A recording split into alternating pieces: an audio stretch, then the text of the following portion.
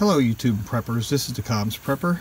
I'm up here at my off-grid solar power system doing some routine maintenance on the battery, and I'm running an equalization cycle, and I thought I'd get the camera inside the battery box so you can actually hear and see what happens during an equalization cycle as the cells begin to bubble, gurgle, hiss, and pop, mixing up that electrolyte solution inside the batteries, breaking down the crystals on the plates, and keeping your system healthy.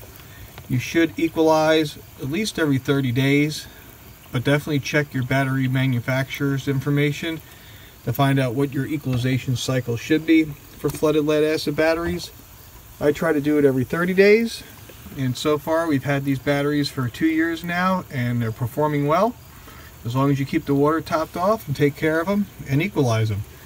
We'll get down there in that cell so you can see all that activity, and we're definitely gurgling up these batteries a little bit. And as always, thank you for watching my videos and subscribing to my channel. This has been the Comms Prepper with another video on routine off-grid solar power maintenance. Thanks for watching, everybody.